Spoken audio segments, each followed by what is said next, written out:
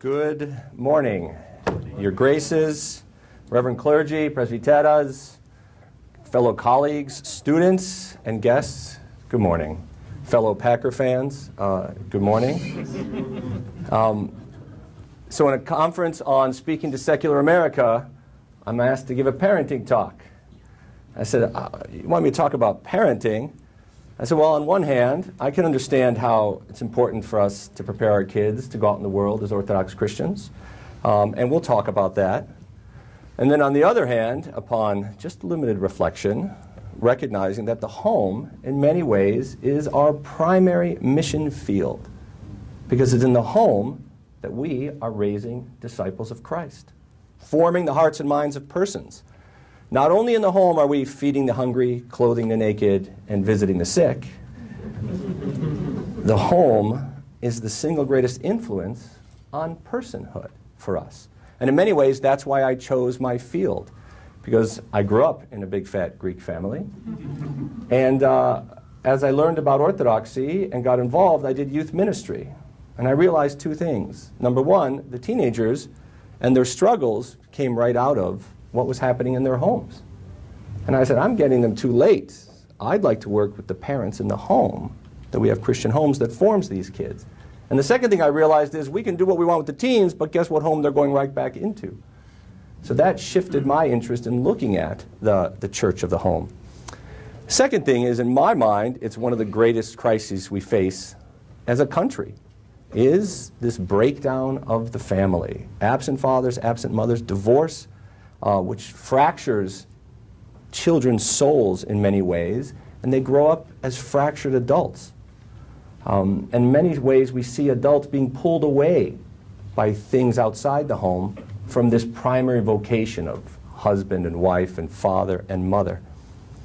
And really, it's interesting, because we can talk about going out into the secular world as Christians, but I really do believe that the greatest influence we will have on the world is our children. For those of us who are called to have children, that this is the greatest legacy we leave, is we are forming their hearts and their minds and their souls. And these people will grow up to leave the world. So we want to attend to that, because it's easily forgotten, especially for clergy and for people going out in the world, that actually that mission field in the home. It's easy to lose sight of how important it is, because you don't get awards for it, the pay is pretty poor, and you don't speak in conferences about motherhood or fatherhood.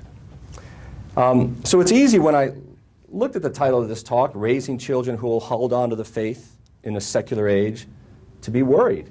It's a little bit of a scary title. Will our kids hold on to the faith? We live in a secular age, and it seems like the values of the world around us are increasingly contrary to what the church reveals to us, what Christ reveals to us through the church as true, good, and right. And it's really easy when you hear talks that are entitled, Will there be a church in the future? And that more people are leaving the church, to be worried, to be scared. Scared of the future of the church, scared for the future of our country, and scared for our children. In fact, if we had a way to know, if we knew what could we do so our children would hold on to the faith, that would be good, right? Because then we wouldn't have to worry as much. In fact, if there was some way we could have certainty that our kids will stay connected to Christ in the church when they leave, I could rest a little easier. We could all rest a little easier, right? Because it's easy to feel scared and fearful about what's going on in the world. It's scary as a parent when we feel like everything around us seems to be getting completely out of control, out of our control, but out of God's control. As a parent, I was surprised when I experienced this, how many things there are to be scared of when you become a parent. I didn't expect it, but it started right away. When our first child was born, we were in the hospital room, and they put Kirana in the bassinet, and we were up, we were wired, we've been up for a long time. And we thought, can we go to sleep? What if we sleep? Who's going to be watching the baby? What if something happens to this baby while we're sleeping? And you know, it took a little while. And by the third, we went right to sleep. But it's scary. It's scary to watch a toddler playing on a play structure. They could fall. They could fall, and they could break their necks. And the mind goes right to that fear. And it keeps going. Our 7-year-old, said, "Can I go down the street 2 doors to play to see if the neighbor's kids are in?" And we're like, "Yes, but call us right when you get there." Because it's scary for the 7-year-old to walk on his own in the street. Really, what exactly could happen? There's going to be a dark van that's waiting on the corner that is going to abduct him in the minute or something. So the fear doesn't make so much sense, but the fear seems to be ever present. And then your child gets a driver's license and takes the car out. And where does the parent's mind go? Do you know how many things could happen with this child in the car? Child doesn't know it, but oh my gosh, and we live in Boston. So is that even being responsible that I'm letting this 16-year-old take this metal object on wheels and moving it around? And there's not much answer to that. It's fear. And then they go away to college. And we know what happens in colleges, right? There's godless worlds of licentiousness that we send our kids into, and we don't know what they're doing, and we don't know where they are and with whom they're speaking. More of this parental fear. And I've learned there is a lot of fear. And the temptation as parents, when we're afraid, is to parent out of fear, to control, to restrict, to warn them about all the dangers that could happen to them. Or then what else do we do? Well, if we're really committed parents, we bring people in to give talks about what can we do so when they leave, they will hold on to our faith. But if we parent out of fear, we pass along fear to our children. And they will hold on to that fear as they go out into the world. What our kids need is to have judgment, to have the skills to navigate the dangers of life. And our goal has to be to equip them with those skills and judgment, to be aware of the dangers and know how to keep themselves safe. Teaching them those skills is far more effective than instilling fear in them. Because few things inhibit good judgment like fear. But if we want our kids to hold on to faith, not fear, as they go into the world, but we want them to hold on to faith, not fear. And in fact, fear has very little to do with our faith. Fear, in many ways, is a reflection of a lack of faith. But I wanted to start just by naming fear, and we're going to come back to that, because we have to figure out what to do with that. Secondly, what exactly do we mean holding on to the faith? What do we want them to hold on to? Do we mean that we want to raise kids to go to church on Sunday when they grow up? That's good. Is that our goal? It's tempting to think as parents that our goal is to raise kids to behave a certain way, so that when they're in our homes, we force them to behave a certain way, so that we hope when they leave, they will continue to behave in that way. Unfortunately, it doesn't work because it's not enough. Although it's important to have limits and consequences on our kids' behavior, and it's good to have some rules of behavior in our homes, our kids will reject our rules as soon as they are able. They're too smart to do things just because we say, and there are too many competing ideas around them from the peers, their world, and the media. They're not going to do what we want just because we think it's important. Or they might when they come home, or if we force them. But as soon as they leave, they'll be free from that. Unless there's something deeper. Unless those rules make sense to them. Unless they understand and believe these rules and guidelines. If we want our kids to hold on to our faith when they leave, it means they have to have that faith deep in their hearts when they leave our homes. It means it has to be their faith, not just ours, by the time they leave. And if our faith is nothing more than going to our church, our kids will, understandably, drop these empty rituals as soon as they leave and replace it with something that makes more sense to them or is easier, like sleeping in on a Sunday or going for a walk or just hanging out with friends. And we can call them up at college and say, "Did you go to church today?" And they might feel guilty or avoid the question or get annoyed that that's all we seem to care about. But these empty rituals, if they're empty rituals to them, they're going to stop doing it because we think it's important. That's maybe what family reunions are for, forcing them to do things they don't want to do. But faith, in order to be faith, we want them to internalize this deep in their hearts. Our goal as parents is to raise kids who understand Christ and His church as the center of their lives, who internalize deep in their hearts what's true, what's good, what's right, and what's real. Internalize in their hearts that God is real and active in this world.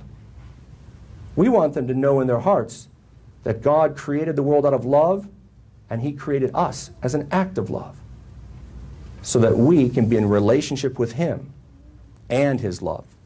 St. Clement of Alexandria writes, "The primary lesson for life must be implanted in the soul from the earliest age.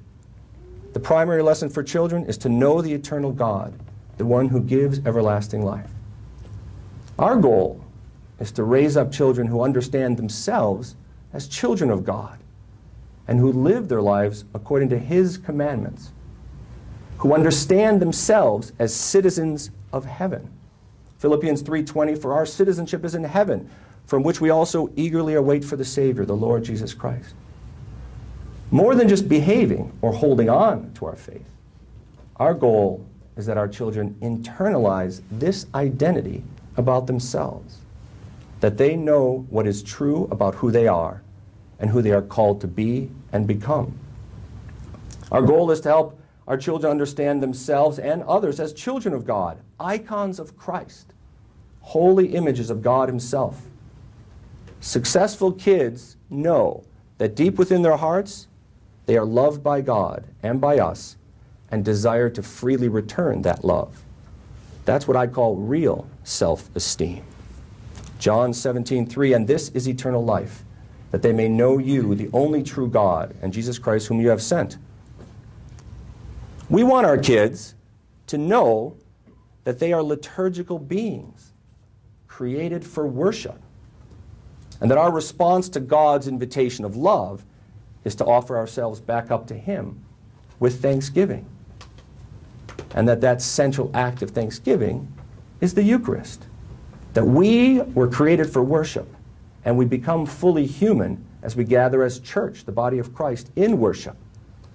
That church, far from being an empty ritual, is what makes us who we are, the body of Christ. And we know that this reality of the kingdom of God and of liturgy, that God doesn't descend on Sundays, but we ascend to that heavenly altar.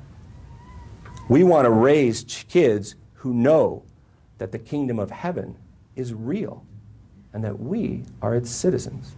Citizens of heaven who live in the world according to God's ways, God's values, and His virtues. Rather than raising kids who hold on to the faith, our goal is to raise kids who seek first the kingdom of God and His righteousness, knowing that all things will be added unto them. For our children to hold on to their faith, they must, by the time they leave our homes, internalize these values and virtues of the kingdom of God. It has to mean something to them to pursue meekness, purity of heart, peacemaking, patience, long-suffering, faithfulness. Galatians 5:22-23, "The fruit of the Spirit is love, joy, peace, long-suffering, kindness, goodness, faithfulness, gentleness, and self-control." So that when they go away to college or get married, they live according to these values. Not because we are watching or because we say so, because they believe these things deep in their heart, that these things are true and right. We want our kids to grow up hungering for righteousness so they will be filled. We want them to know deep in their hearts that the path of success is actually the path of struggling toward holiness, becoming saints. How's that for a parenting goal? That's a tall order. Yet that's our vocation. That's our role. And as Orthodox, we believe that this path of true life is the path of acquiring the Holy Spirit. More than holding on to the faith or acting like Christians, for us, thriving means acquiring the Holy Spirit. St. Seraphim of Sarov, "The true aim of our Christian life consists of acquisition of the Holy Spirit of God. As for fasts and vigils and prayers and almsgiving, and every good deed done for Christ's sake are only the means of acquiring the Holy Spirit of God. So our faith is not just about external practices and behaviors, but an inner transformation of the person. Which means we want to raise children who pay attention to their inner life, who know that the kingdom of God is within, Luke 17:21. And know that our call to become fully human is to be filled with the Holy Spirit. It's not about acting like Christ, but being united to Christ, grafted onto the vine. There's a little bit more we want our kids to hold on to. We want them to know that we acquired the Holy Spirit through this participation in the sacramental life of the church. Not just going to church on Sundays, but with all our days and our whole lives connected to this reality of the church and the kingdom of God. So it's far more than external behavior, but about our inner life, our hearts and minds and souls and strength turned toward God. It's about our conversion daily to Christ. We know they're going to make mistakes, but we want our kids to know about the joy of repentance. We want them to know that no matter how much they stumble, they have a heavenly Father who is waiting, looking for that return with open arms, not to give a consequence to the prodigal, but to welcome him or her back. We do this because we know this is the path of success, that this is what it means to thrive as humans when we respond to God's invitation with all our hearts, minds, and souls. Our faith is not something we hold on to, but it's someone whom we seek to know and to love, Christ, the Father, the Holy Spirit, that we direct our lives toward Him and His body, the church. That we want our kids to know that church is where the kingdom of heaven is breaking into our world. More than hold on to, we want our kids, by the time they leave our homes, to know in their hearts this reality of the kingdom of God within them and in and through the church, and to live by, to walk in faith connected to His life-giving body. So how do we get our kids to internalize the reality of the kingdom of God? How do we get them to believe and to follow? Notice, as an aside, that our faith has little to do with fear. In fact, if we want our kids, by the time they leave our homes, to know that we are the light of the world as followers of Christ, we want them to know that no matter how dark the world is, or how crazy the world is around us, what's in us is stronger than what's out there. Because we believe that the darkness cannot overtake the light. We want to raise kids who know this and who walk without fear, but with faith in the light. In fact, we know that because Christ is the light of the world, the darkness cannot overtake it. And we need to recognize that the best response to an ever-changing and seemingly godless world is exactly that, to go forth as the light. Or, like we say in sports, the best defense is a good offense. To go out in faith, hope, love, not fear. John 16:33, in the world you will have tribulation, but be of good cheer, for I have overcome the world.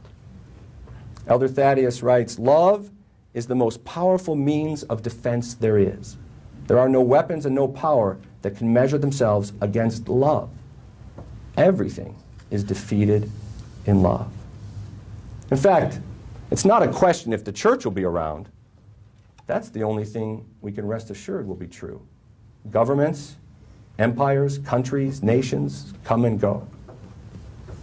But the gates of Hades will not prevail against this church.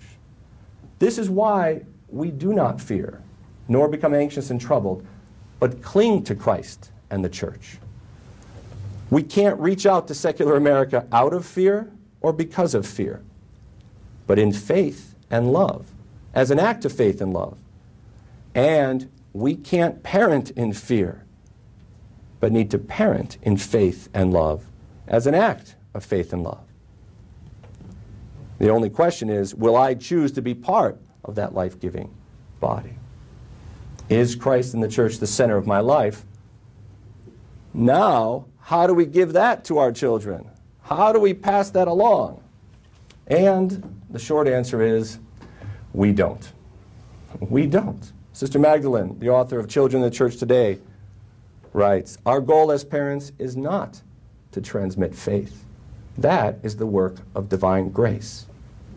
And our task is to foster the work of divine grace. So I could end my talk at this point, because we are not the ones passing on faith, but we do serve a critical role in fostering the work of grace. But unless we're clear about what's God's job in our child's faith transformation and what's our role, we will get confused.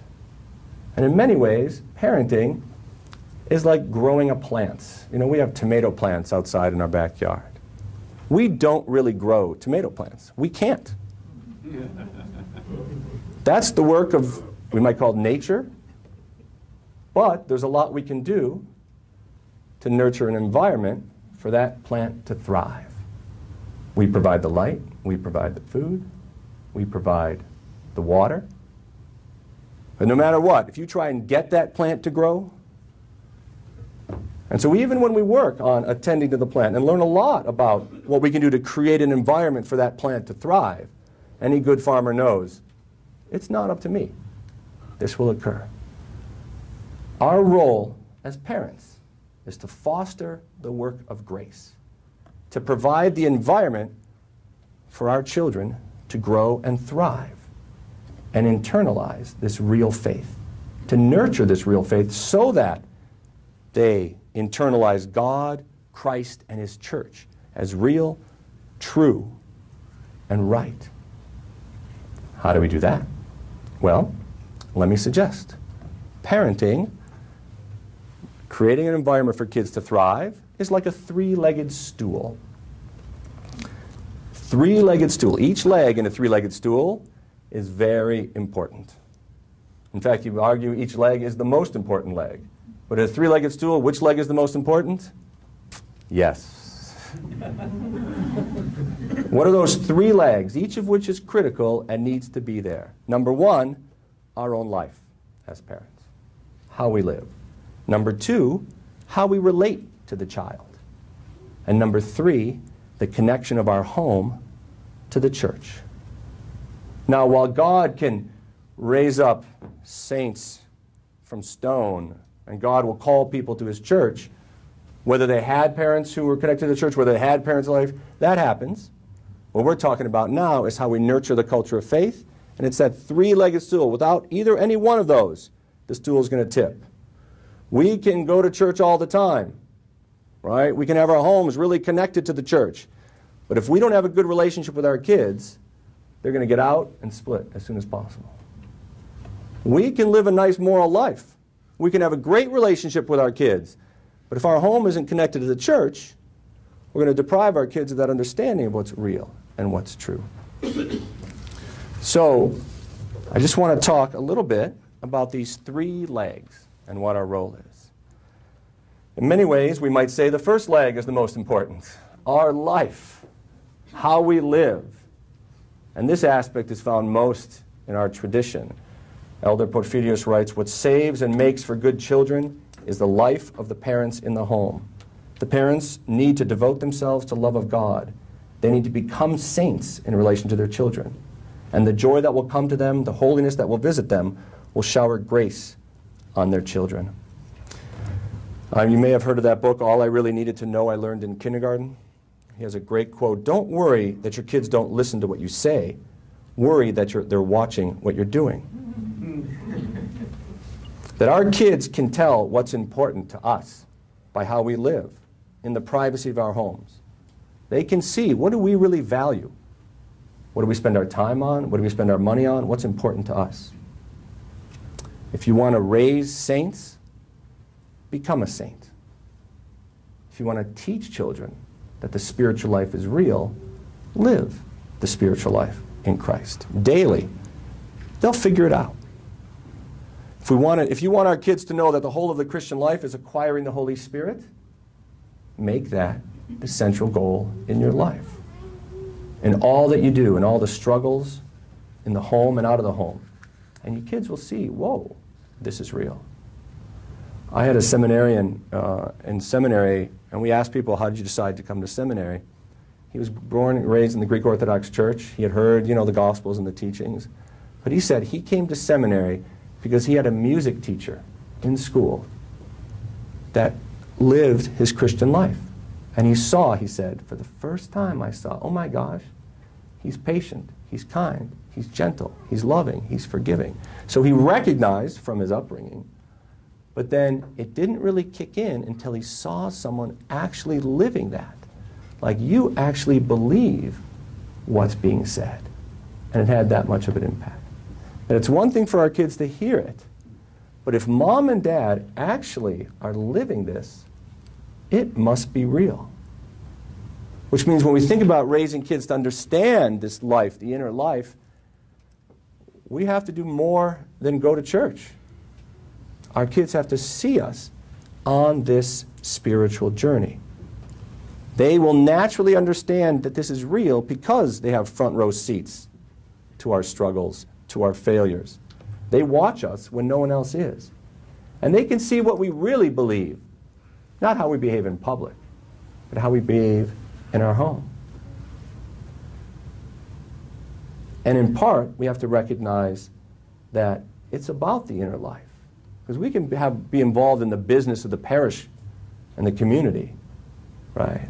But if our kids see the church as this club or this business that we go to and it fills our day, but there's no interior life, and we're not really paying attention to Christ and the gospel, we're going to teach them that Christ and the gospel stuff isn't real. But it's really important to be on committees and to serve the parish.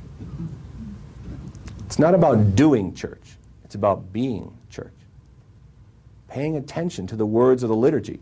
Paying attention to the gospel in our own lives. What is our life centered on? Work? Family? Finances? Or Christ and His church? I have to say, I'm a big Packer fan. And so we know when the next Packer game is. We know Sunday night they're playing some sort of mediocre team. I forget which one it is. And my boys are watching. What is my dad scheduling his life around? And what will he never miss? A Sunday liturgy, a major feast, or a Packer game? Right? And so there's a second part to that. Am I looking forward to the Packer game? Am I excited about the Packer game? My kids are watching. What brings my dad joy? What's meaningful? Or do I say, son, we just have to go to a Packer game, and we show up late. We pay no attention to the game. We don't really know the rules. And he asked me, Dad, why are we doing this? I said, well, this is really important to do. And I'm on my phone or I'm completely distracted. Now imagine we know the feast that's coming up. The feast brings my dad joy. We never miss a feast, but sometimes things get in the way of the Packer game. What they're seeing in their parents is what drives them. What is really meaningful? Are we seeking first the kingdom of God and His righteousness? Do we want to learn? Do we want our kids to learn that worship is central to life? Or that prayer is actually real? We don't need to teach them that. We just need to live that. How do we act in the home? How do we behave? How do we treat other people? What gets us upset? When the lamp cracks? When you scratch my car? When you ruined our expensive rug? Or you stained my suit? Does that set me off? Or when I see you lie? Or when I see you hit? Or react negatively? What's the big deal to my parents? Notice, they're noticing our inner life. They're noticing what's real. What does my dad and mom live for? What do we react to? Because if we pay more attention to a lamp that's broken and react than we do, let's say, when we, miss church or treat each other disrespectfully or are impatient in the home, if the lamp gets more of a reaction than impatience, we're sending a powerful message about what we value. Do our kids see us pursuing spiritual wealth. My kids ask us all the time, you know, are we rich or are we poor? We live in a tiny house. And my answer is, we've got 6 kids. We're one of the richest families I know. Oh, sorry, 7. I'm glad my wife is here to correct me. I say one of the richest families I know. We have 7 kids. And, you know, they give us the eye roll, right? Because they're looking. Because in the mess, they go to homes and people are commenting on wealth and they're aware of material things. What are their parents living for? What do we enjoy? What do we think is important? Essentially, the first leg of the stool is be the child. Be the person you want your kids to become. Live the life you know is true and meaningful, that you may show them how to live with what's true and meaningful. Be more focused on forcing yourself to act on what's true and right than forcing your child to act on what's true and right. What's the best way to teach patience? What's the best way to teach gentleness? What's the best way to teach self-control? Right. In fact, there is no other way to teach patience. You know, I've tried yelling at my kids to be patient. It's a little bit of a problem. There's another problem. You know what my kids see when they sit in that front row of my own spiritual inner world? I like to think that it's the manure that you put on the tomato plant that lets the plant really grow. They're going to see that I'm not a great dad. They're going to see me make mistakes. They're going to see me snap. They're going to see me talk disrespectfully to my wife. They're going to see me freak out about something I shouldn't freak out about. That first leg of the stool means, what else do they need to see me do right after that? They need to see me repent. Because even in our failures, we can help them internalize what is true. That our call is not to be perfect, but to be perfected. And that path of perfection is not a path of defending our mistakes. Well, you know, you shouldn't have broke the lamp. I wouldn't get upset. Or if you kids were just nice, obedient, I could be a patient, kind, loving dad. That even in our failures, we teach them what's real. And what's real is this reality of God and His unending love and mercy and forgiveness. And it's okay to make mistakes. It's not okay to defend and deny. That in our repentance, we teach them the path of life. That is it really true what we believe that about forgiveness we hear in the church? Only when they see it enacted in the home. So that our kids learn that they don't need to be perfect kids, just repentant kids. That they learn that we are not a perfect family, we are a repentant family. And that the goal of parenting is not to parent perfectly. Our kids don't need perfect parents. They need repentant parents. The spirit of faith and piety in the parents should be regarded as the most powerful means for the preservation, upbringing, strengthening of the life of grace in children, St. Theophan the Recluse. And this first leg is so important because they will follow us. They are wired to become like us. They will follow us to the kingdom of heaven. But remember, there's 2 other legs to this stool. And that second critical leg is how we relate to our children. And the fact is, the closer we're connected to our children, the more they know our love, and the more they love us, the more they will become who we are. The more they will go where we are headed. Because really, if you just had that first leg of becoming a saint, that's great. There's a word for that. It's called monasticism. And it's nice. But now we're talking about parenting, which means we need that second leg. And that is how we relate to our kids. The closer you are to your children, the more connected they feel,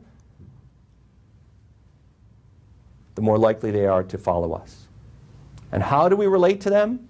Well, let's say a few words on that second piece. There's a lot to be said on this second piece. In fact, this second leg, there's a lot of literature, secular literature, Catholic literature, about parenting, how you raise kids. There's not very much in the Orthodox literature until December of this year when I finished that manuscript. Because we see, oftentimes, we have these ideas about what it means to live the Christian life, and we're trying to do it. And then we see our kids not do it. They're not very patient. They hit each other. They take each other's food. They take each other's clothes. They fight over everything. And what's our temptation? Number one, fear. Number two, criticism. That we think that, if I point out your faults and how you are not living like a Christian, somehow that'll help you live the Christian life. So we need to talk a little bit about how we relate to our children.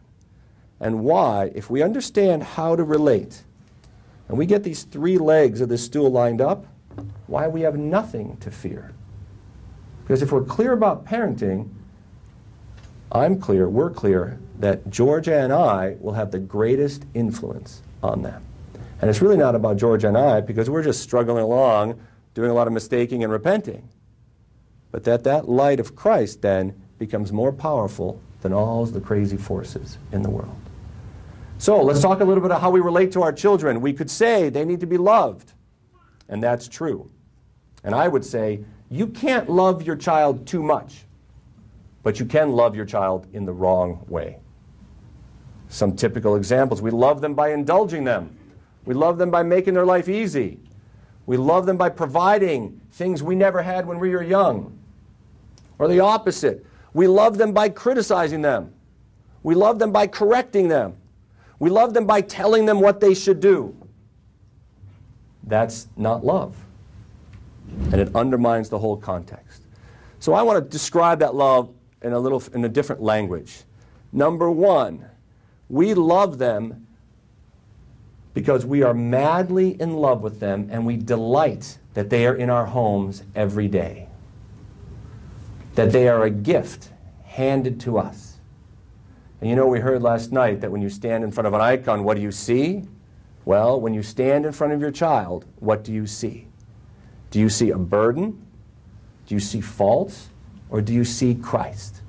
Do you see a gift from God that's been handed to you? And how should we respond when we're handed this gift? Thank you very much. And they need to know that I cannot believe I get to be your parent. That I am madly in love with you, and I am delighted that I get to be with you. Why would we say that? Because we feel that? Well, we'll talk about our feelings in a minute. I'm suggesting that as the dad, I am an icon of the Father. That my child will learn about God's love from me. It's a little bit of an indictment, a little danger, but the truth is, the Father's love needs to inform how I relate to my children. And what's the primary, predominant disposition of God toward us? Madly in love with us and completely delighted. I don't feel that all the time. But why don't I feel that delight all the time? Because it's not true, or because I'm not connected to that truth. So we realize that my failure to see Christ and my failure to delight is my own limitations. That's my problem, not this gift from heaven in front of me. Number two, it's really easy to delight in children when they're asleep, when you get a good report from school, when they're getting along, we can delight in them. When is it hard to delight in them? Well, when they do what some people call misbehaving, right? When in fact is more accurately called behaving like a child. When we're overwhelmed, when it's hard, when it's a struggle. It is a struggle. And it's important for our kids to know that we delight that they are a gift even in the struggle. How can I say that? I can say that because we are all Orthodox and we know what love is. We know love is that self-sacrificial giving. That, it's one thing to say you love me when it's easy for you. But how do I know when you really love me? Is when it comes with a cost. That love is when we respond with delight and joy at 2 in the morning when we have throw up all over us and all over the bed and all over the wall. And our child might even say, I'm sorry, you have to clean this up. And what's our answer to that? I am delighted that I get to clean this up. We lie to them. No, we don't lie to them. We tell them the truth, because the truth is they are a gift and we are delighted. Not just when they sleep through the night and we get a night of rest, but we know that our failure to delight in the middle of the night is our limitation. Because remember, what are we trying to internalize in their hearts and souls? That they are icons of Christ. And that God madly delights in them, and there's nothing they can do to change that reality. So if they're icons of Christ, how do we relate to icons of Christ? We venerate them. And we have to understand this relationship has to be one of veneration. Veneration, which is directed toward Christ. So the context, the underpinning of our relationship with them, no matter what they do, no matter how I'm feeling, no matter how sticky peanut butter is all over the walls and how many times you sit down and the milk gets knocked over and they're really making my life difficult, doesn't change that underpinning of delight. How do we communicate that delight? Well, 2 things. We communicate that love. Notice I used the word delight because there's an aspect that we have to recognize of joy, that we need to be of good cheer. I know this is hard, especially if you grew up in a family where a parent said to you, if I had known how difficult it was to raise kids, I would have never had kids. It is hard, but that's our fallenness. And that's a destructive message to send to a child, because it's a lie. No matter how difficult it is, I'm delighted to be your dad. Because we know that that's just the joy. So how do we delight in them when they're doing what they need to do, and how do we delight in them when they're misbehaving? Well, in terms of ongoing, we take an interest in them. We take an interest in who they are. We take an interest to this person who's becoming. What do they like? What are they happy about? What are they sad about? Who are their friends? How do they like to spend their time? What are they learning? What are they working on? There's no substitute for time with your child. We might talk about quality time versus quantity. I don't even think it's about that. I think it's about, does your child know that you are thinking about him and her all the time? So it's one thing if you're so busy that you can't make a soccer game. It's quite another if you don't even know they're playing soccer. We take an interest in who they are, and we communicate to them that your world is as important as my world. Because your personhood is equal to my personhood. And I know that they think Dad does the important stuff. What Dad does is really important. And what message does that communicate when Dad always takes a regular night where I am engaging with you? So we take an interest in them. We pay attention to them. We listen to them. So there's a lot more we can say about that, but let me throw out a few quick little phrases. Before you correct your child, check in with them. Because the temptation is, I don't notice my kids when they behave. When do I notice them? When they misbehave. So what comes out of my mouth more? Not, I noticed you being patient with your brother, but why are you hitting? Or don't hit. That's an even good one. Like, they chose to hit and they didn't know. The temptation is to pay attention when they misbehave. We need to pay attention when they behave. We need to do things like recognize their struggle. It is hard to share. We need to pay attention to their inner world and their inner life, and resist the temptation to reduce children to tasks that need to be completed. Because they are not a series of tasks, although it feels like that a lot. They are persons becoming. And if we want them to internalize this reality about the Holy Spirit and their inner life, we need to pay attention to their inner life. Pay attention to how they feel. Because if we're so self-absorbed in our adult world, number one, what message does that communicate to them? And number two, what are we modeling for them? We are modeling being self-absorbed. Now, my kids need to know that I have work I have to do. But they also need to know that the reason I'm going to work is because of them. And when I'm at work, I know where they are and what they're doing. And when I come home from work, I check in because I knew they had this, and I pay attention. Notice, we're paying attention to our kids, paying attention to their inner world. Before you correct, check in with them. Get curious, not furious. Right? Rethink every misbehavior. You want to check in with them first before you tell them what to do or tell them what they did wrong, because that sends a powerful message. I'm more concerned about who you are as a person than how you're behaving. And the behaviors come after that. We need to learn to respond to their misbehaviors, and it's really tough. It's really tough to learn. What's the best response with a broken lamp, with a fight? There's a lot to learn. What a powerful thing to take time out and to learn good strategies for responding to some of these chronic struggles.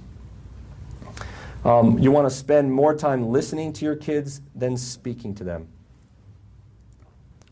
You want to listen to their feelings.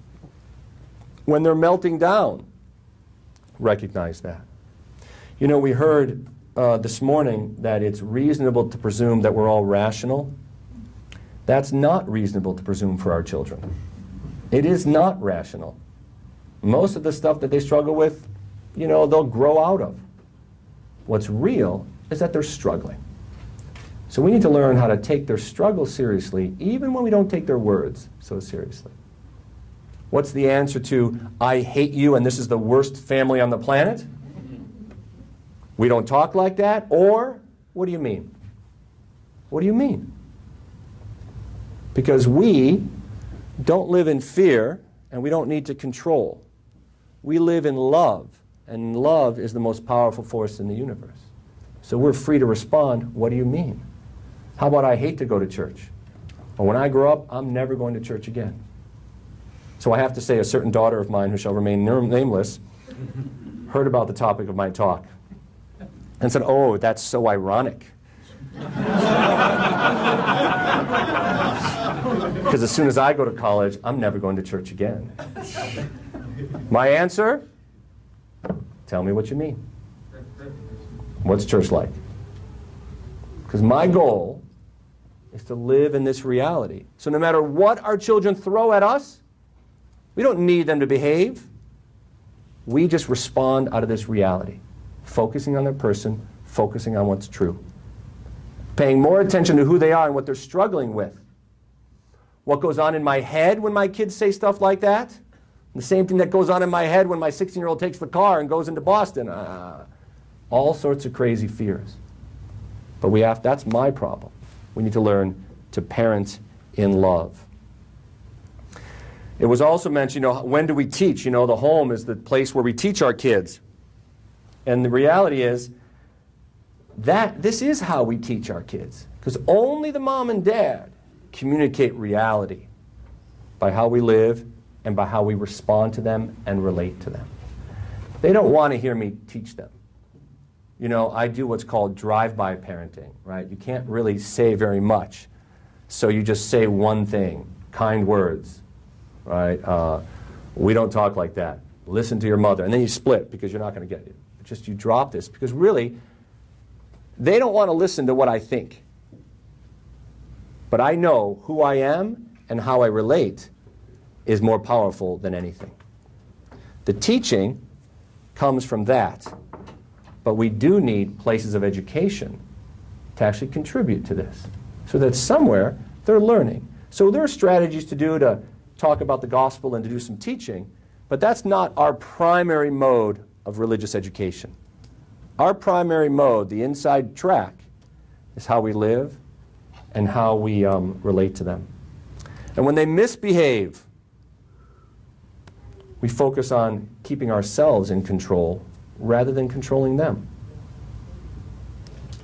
We do things like we set appropriate limits that are strict, but they're not angry.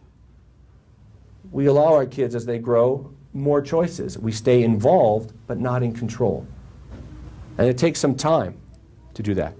But what our kids learn as we respond in love when they're behaving and respond in love when they're misbehaving, and we learn how to do that, they internalize this reality that I am deeply loved. I am okay. If they ask us, why do we go to church? We give them a good reason once. If they ask a second time, they're not really looking for a good reason. They just don't feel like going. And what's the answer if they just don't feel like going? Two things. It's hard. I understand your struggle. We recognize their struggle. And number two, it's mandatory. Because this is just who we are. We didn't create reality. We live within reality. And so my same daughter, who shall remain nameless, oh yeah, if you force me to go to church, then as soon as I go, I'm just going to reject it because you force it. You should give me a choice. You know, I'm a little impressed with her strength, right? And so I answer her, yeah. Just like we force you not to lie, cheat, and steal. So that when you leave, you're going to run and lie, cheat, and steal because we forced you not to? Because we're living out of what is true. This is just who we are. I'm not trying to get her to believe these things. This is just reality. In our house, we don't steal, we don't lie, we don't cheat, and we forgive. Why? Because this is real. And we go to church. Why? Because that's just reality. So we just live in this reality. She's free to have an opinion, but in areas, this is it. So the second leg of the stool is that great relationship, connected through the struggles.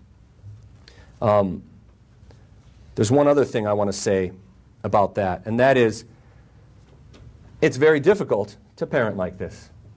In fact, it's actually impossible to. It's hard. It's a struggle, right? It's hard to be patient. It's hard to be kind. It's hard to be gentle, right? It's hard to be long-suffering. And we expect a 4-year-old to do that. It's hard for us to do. We didn't make that rule. We didn't decide the path. That just happens to be the path. So what we see in parenting is my effort to love my child like they deserve creates a real struggle in me to live out and transform my inner life. That in my efforts to respond in love, it challenges me to live my own faith. The most powerful way to teach your kids that patience is real is if they see you struggling to be patient as we expect them to struggle to be patient. It's hypocrisy to not be patient and then give them a consequence for not being patient. Or to us lose control but expect them to have self-control. They're 8 years old. We're 40-something years old. But parenting is this sacrament of my struggles of being transformed in the Holy Spirit, intersecting with our kids' struggles of being formed in that same grace. But there's a third leg, because if you only have 2 legs, it's not going to cut it. And that third leg is the connection between the church and the home. Specifically, you know, what happens in the home really does shape our kids' ideas about what's real and normal. What real life is about for our kids is really what happens in the home. Paying the bills, getting up and getting dressed, cleaning, all this stuff. This is real life. And our kids will learn what's real and true based on what happens in the home. Yet, we have the church, which reveals to us what's real and true.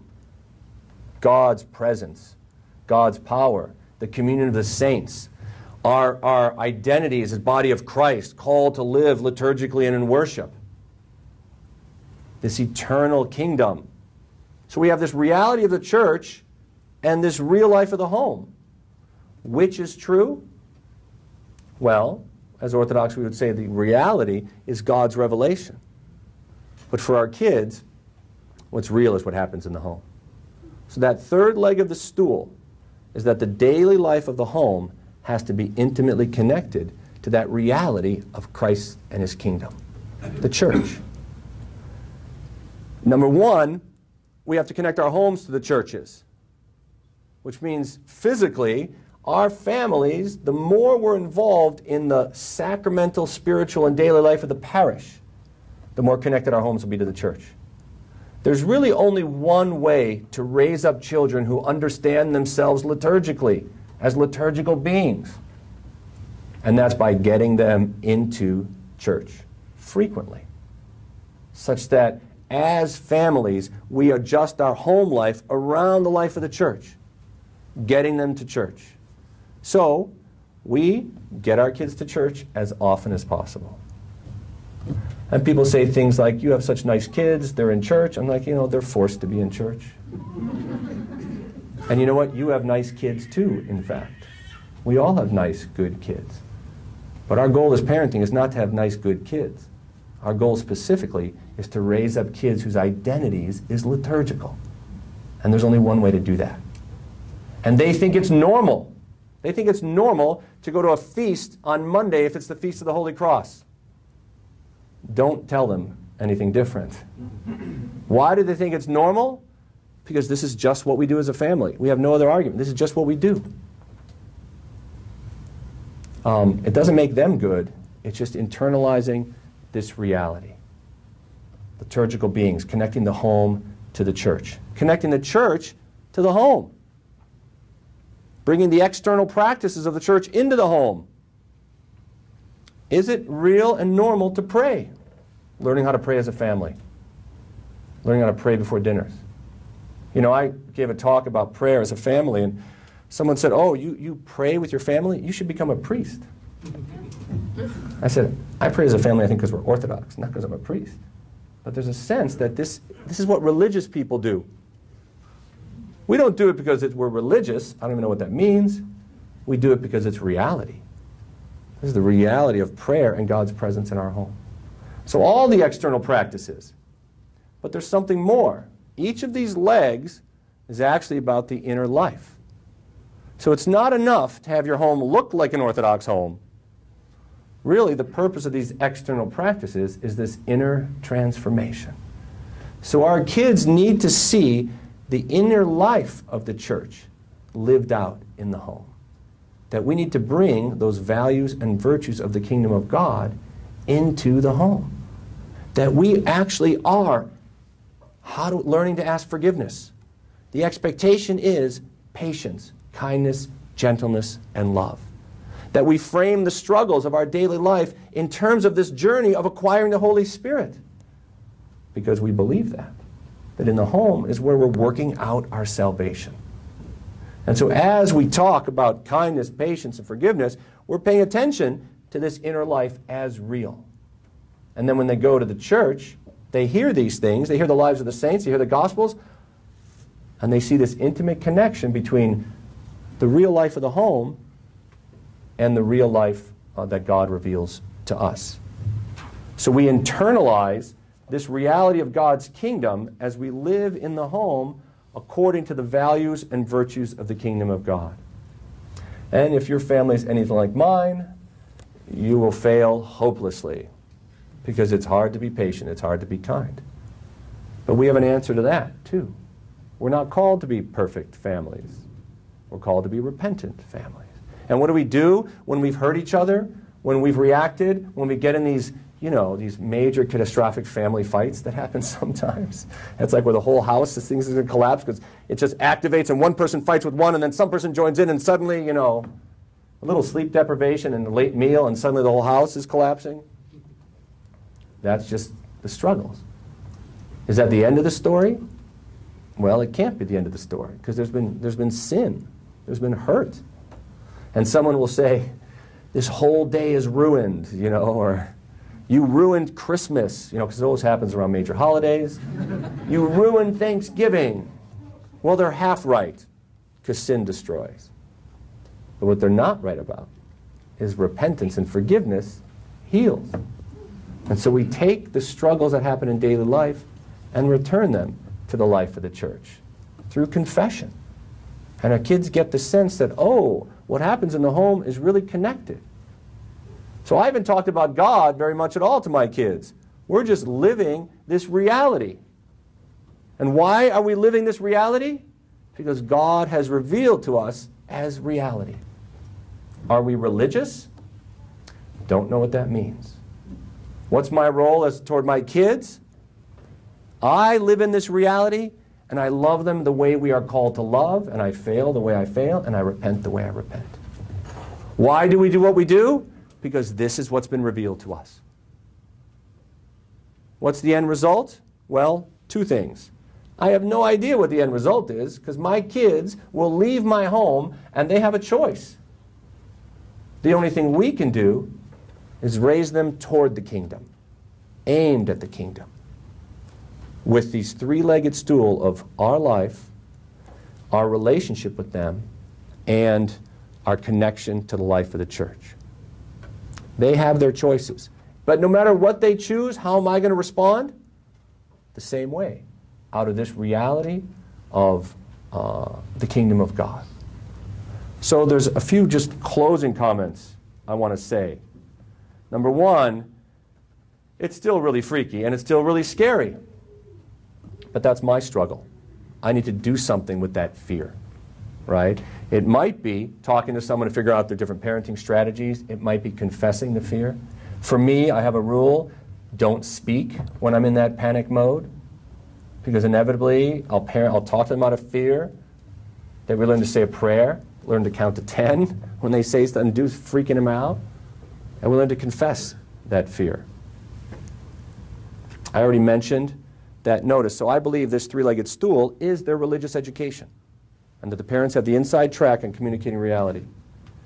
But I do want to say that when we think about this home, there's a lot of people who have contact with us in our day, like our neighbors. Our kids play in the neighborhood. We have neighbors on both sides. We've got on one side, we have a couple with a few children who have told us that they're practicing pagan, and their kids are our kids' ages, and we play with them. On the other side, we have a home where the parents are divorced, the dad's from another country, the mom's there, and they play with us. And they're part of our community. And our door is open, and they come in our house, and our hearts are open. We are actually part of this community. We're just reaching out. And so, what happens on Sunday mornings is they say, "Can you play?" And our answer is, "Nope, but we'll be back by 1. We can't wait to play." Because why are we doing that? Just because we're living our life. And what happens? Well, this last Feast of the Holy Cross, we asked one of our neighbors. He had the day off in Brookline for Rosh Hashanah, I believe. We said, "We're going to liturgy for the Feast of the Holy Cross. Want to come?" And he said, "Sure. Let me ask my mom." So he asked his mom. It wasn't the first time he'd come with us, right? So he comes to the liturgy. Now remember, this is the seminary, and this is the Feast of the Holy Cross. Right? So he comes there, and he sits in the front row with my boys. I just want to mention one very interesting point. He's black. He's this adorable, his dad's from Jamaica, sweetest guy. We had asked him to come to church with us, and he'd come before. He went home and he Googled, what is the Orthodox Church? 7-year-old comes back and says, "You guys don't believe in the Pope." And he named one other thing that was one of the differences between the Orthodox and Catholic Church. So this time he comes with us, and he sits in the front row with my 3 boys, and I was told by the archdeacon that when the bishop came out and did his blessing, all 4 boys, my 3 boys and this cute little guy, just all went right and kind of matched him.